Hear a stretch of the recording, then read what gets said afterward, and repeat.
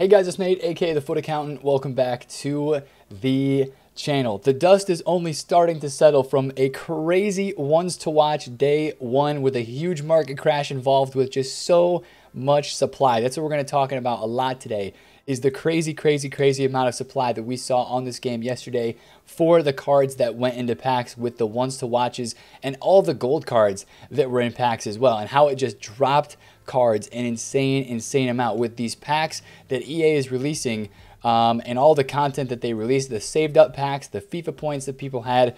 I think we just underestimated how much supply there was going to be on the game today. But regardless, whether you lost coins today, whether you made coins, the market went crazy. A lot of stuff just absolutely tanked down with that supply. The new FUT heroes are in packs, and a lot of them are extinct at the time I'm recording this. Now, I don't know when they're going to be updating price ranges on a lot of these cards, but a lot of them are extinct, right? Because these players seem to have kind of an icon feel to them, right? Of course, we take a look at some of the cards we knew were going to be hyped up. Ginola is extinct right now. Di Natale is extinct. Abedi Pele is extinct. And even Joe Cole is extinct after being on the market for a little bit.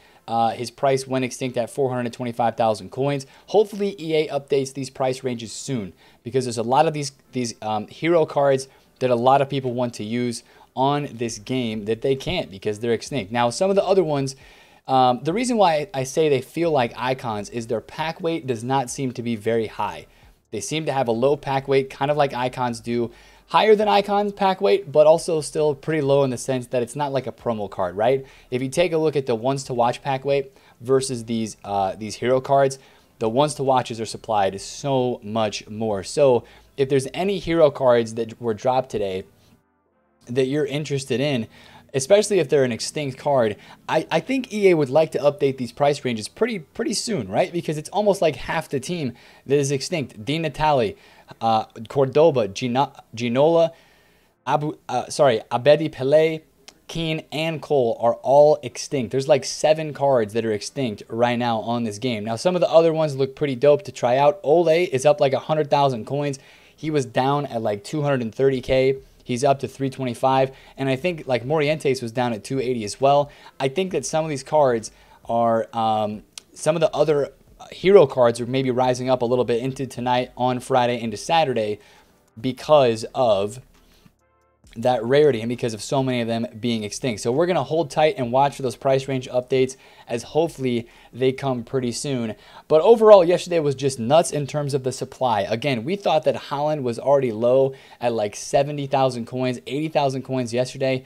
Like the prices that we saw today were insane. Haaland was 80,000 coins still Friday morning, dropped all the way down, and at content time, I mean, this guy was literally in the low 60s, like 60,000 coins flat. People were getting Haaland for, I mean, you saw cards like Messi go from 930K all the way down to like 770K. He's still 789. Conte was 400,000 coins. Son was 220K. Pogba was like 120, 130. Bruno Fernandes was down. Basically, again, what we saw was just supply. KDB was 140,000 coins. He's back to 167.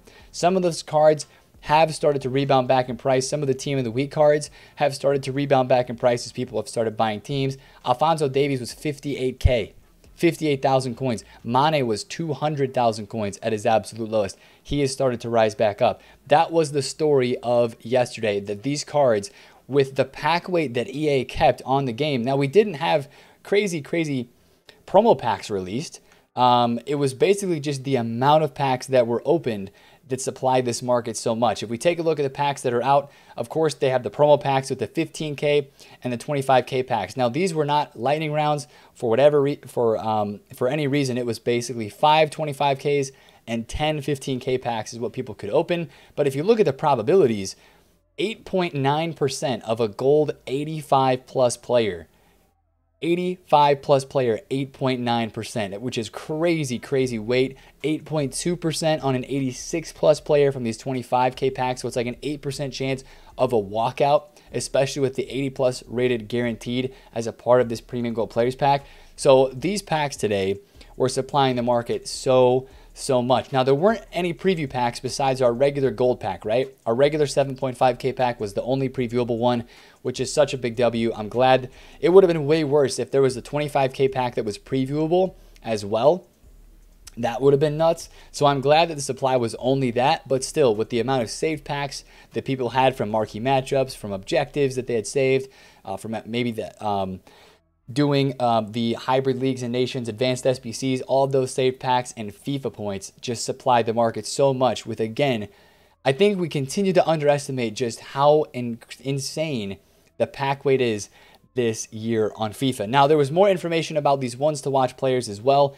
I'm saving my one to watch pack for when Team 2 is out, when all of the players are available. But a lot of people open their ones to watch packs. Now, of course, some of you guys had issues with those packs after yesterday, but EA was actually pretty quick with this. And if you guys, obviously you saw this yesterday, they were able to re-release, whoever had opened their pack early, they re-released those packs back out very fast. So that was nice.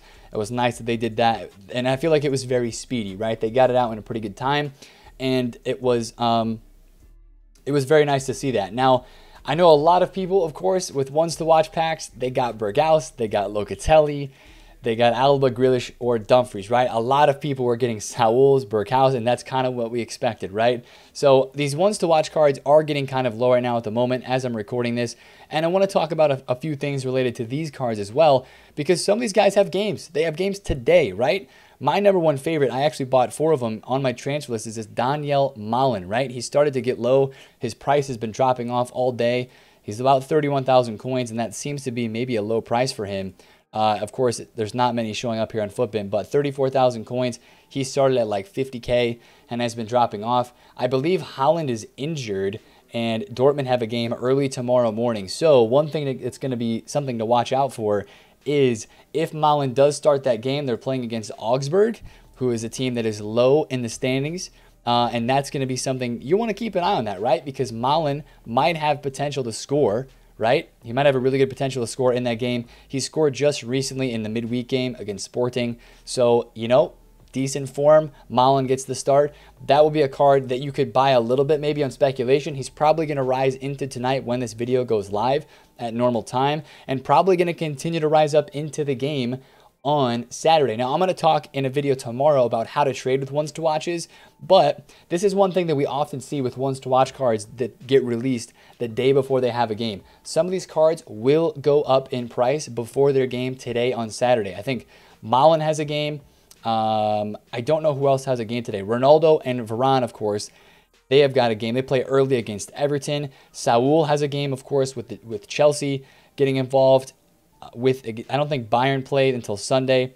Juventus actually play against Torino, so technically Locatelli has got a game as well. So I think there's only a few cards in here that had games. The rest play on Sunday. Oh, what about Real Madrid? Real Madrid do not play today. They play tomorrow. So Alaba's card and Grealish's card may not go up yet, but I think you will see some rises on guys like Malen, maybe a little bit of a rise on Ronaldo or Varane. Hakimi is a card that I think is very, very sought after. He's right around 300,000 coins, and I believe PSG does not play. They play on Sunday as well. So just keep an eye out for some of that stuff, but I would expect to see the cards that play today, their prices might rise a little bit as people hope that they could get a good performance and collect maybe their first special card of the year. So these cards, these ones to watches, were supplied a lot, and their prices kind of went from high to low. They kind of went really high, and they kind of just kept going down. You're going to see these hit some lows and then start to bounce back, but we need games, right? We need games and wins, right? With the wins to watch upgrade again for these cards, that's a big part of this to keep in mind. Now, also speaking about those ones to watch guaranteed packs again, if you did not open them, we're going to have another release of ones to watch cards on Sunday. Yes, Sunday around the content drop, we're going to have a mini release of ones to watch cards that will be back out into packs. There'll be 3 cards, right? They talked about these mini releases right up in here, I believe. 2 groups of 3 ones to watch items will join their respective team through mini releases on Sunday as outlined in the table below. So whatever cards, I'm not sure what cards are going to come out on Sunday, but we will have 3 new ones to watches. So 14 total cards and packs on Sunday. So make sure you kind of remember that. Now, content-wise, SBCs seemed like a very slow day on Friday. Andre Silva is a decent SBC, to be honest. 4-star skills, 3-star weak foot. The reason why I say it's a decent SBC is because you would hope that Andre Silva, being a striker and the prolific player that he is in the Bundesliga, could hopefully get some upgrades. So if you're somebody who likes running a Bundesliga team, or if you like playing with this type of striker in the game, he's not the most meta card, but for some people they like this type of hold up, 6'1", 4-star skills. He doesn't have a really good weak foot, but he's got really good finishing, really good strength and physical, and he's got a big body. So some people like strikers like that in this game. He could very easily get 2 or 3 upgrades before the end of the year if he performs well, if he gets some informs with Leipzig. And of course, Leipzig, decent team, could get their 5 wins in the league in their next 10, which would give him an upgrade as well. And 83 squad, that's not too bad in my opinion. Now, I think more people are hyped about the Kamavinga objective, though. Once to watch Kamavinga was released. It's inside of the foot-friendly new allegiance. Takes you basically 12 games is what it's going to take you. 12 separate matches you have to score with La Liga players and win those 9 games. So this is a nice card you can, I guess, get for an untradeable. Ones to watch you could put into your club. Usually there's always the jokes about these first release ones to watch objectives and SBCs. It's like a curse, like the ones to watch curse, like they never do well.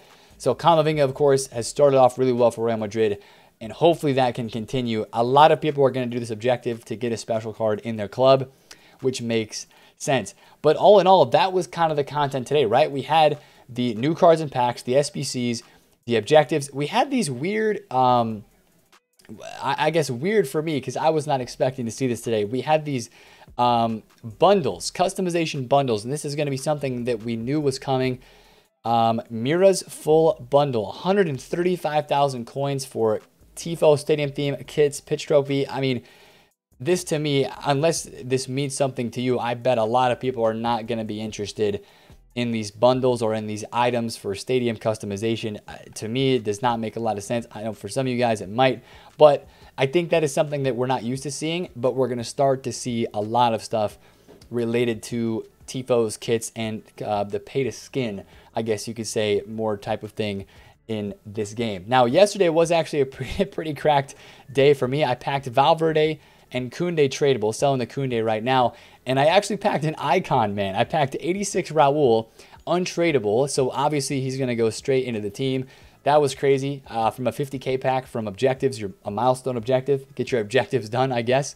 So it was a crazy day for me yesterday, packing, I think, my 3rd icon ever from a regular pack, which was pretty nuts. But packed Rudiger, Edouard Mendy, and Babu.